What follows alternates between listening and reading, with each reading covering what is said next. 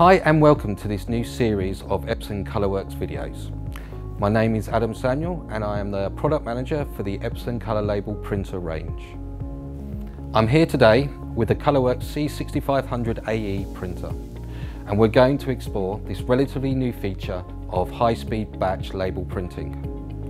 Our Epson engineers have managed to improve the Epson driver so that when using HSBP mode, the printer fits as many of your desired labels onto a single page of 600mm. This turns multiple label jobs into just one, therefore increasing the speed of the print run.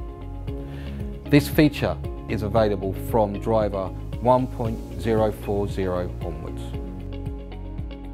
For this demonstration, I've pre-selected 10 labels to print.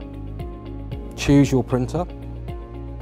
Click on the Preferences tab, select the driver utility and then the driver preferences. Then select HSBP mode, click OK and print. It's as simple as that.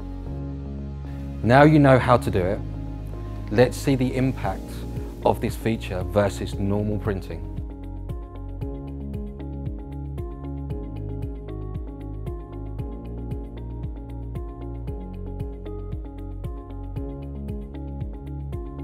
Now that you've seen this in action, I'm sure you can appreciate when it comes to large print runs, this time-saving feature will become invaluable.